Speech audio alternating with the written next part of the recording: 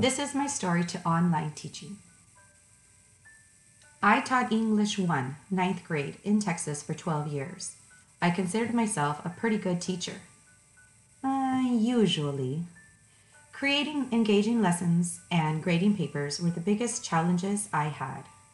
I'm sure you've seen these before. You put the objective or standard and the students see where they are.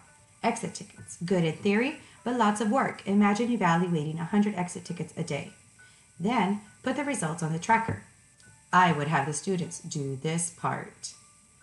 Planning. Lots of careful, thoughtful planning. I did feel appreciated by the students. I really miss that part. But deep down, I felt I needed to change. It's hard being a teacher. It's not easy. It's harder than one may think. I began to care less and less about my health. I felt no ambition. I was tired and unhappy. I didn't know how, but I knew I needed to leave the classroom for a little while. I found an advertisement for teaching online. After some research, I said, why not? What do I have to lose? After applying to VIP Kid and Dada ABC, I was hired by Dada ABC. This was my first ever intro video.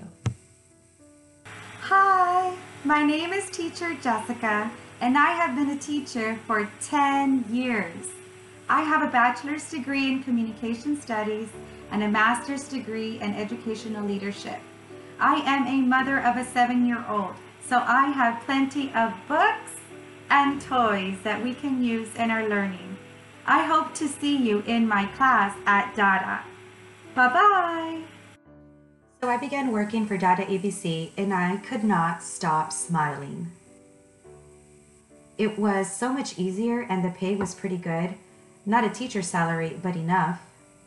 Now that I teach online full-time, I have time to go to my daughter's events and see her with her friends. I have time to volunteer. I even did some block walking for Beto on a Tuesday. This was on a Wednesday at 2.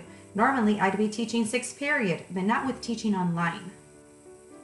I start teaching at 3 a.m. and when I'm done at 8, I do a workout. I'm happy. I have my confidence back. And I'm doing things that I finally have time for, like creating this video that you're watching. Maybe one day I'll go back, maybe. But for now, I'm happier than I've ever been in a long while.